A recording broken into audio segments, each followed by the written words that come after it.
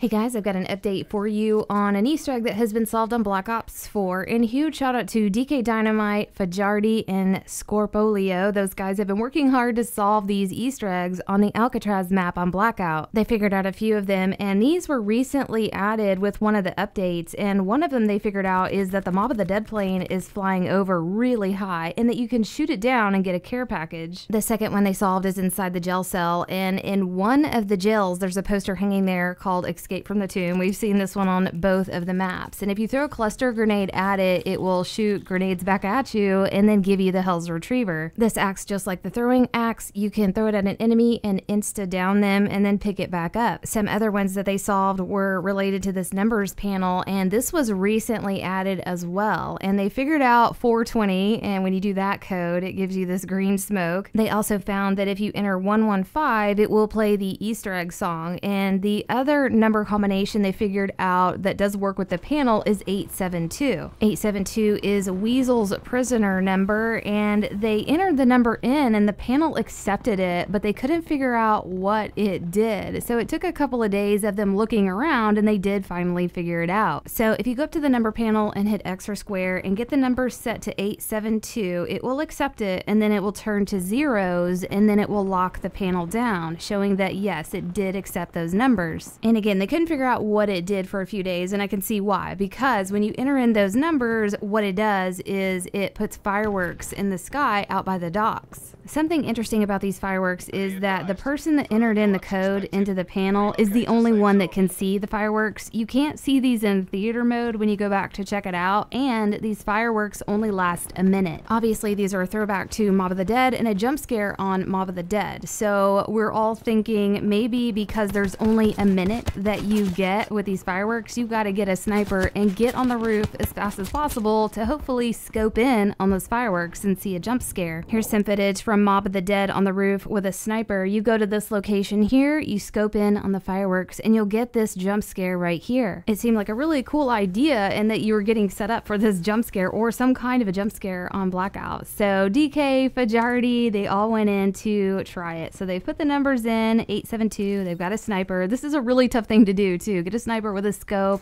you know, make sure you're not getting shot at, and then try to get up to the roof. And then you also only have a minute. This is their footage here of them attempting it. So he's on the gondola checking out the jump scare, nothing triggered there. When he got onto the roof, in about the same location as you would be on Mob of the Dead, he still did not get any kind of a jump scare and nothing happened. I really appreciate them going in and trying to figure out if this was something. It's really tricky to do this, and there's a ton of people always on the roof, but they did it, so shout out to them. So far 872 just does fireworks for a minute, and we can't find anything further with it, but I hope this helped you guys out, and we'll see you next video. Thank you for watching Glitching Queen's video. Hoorah!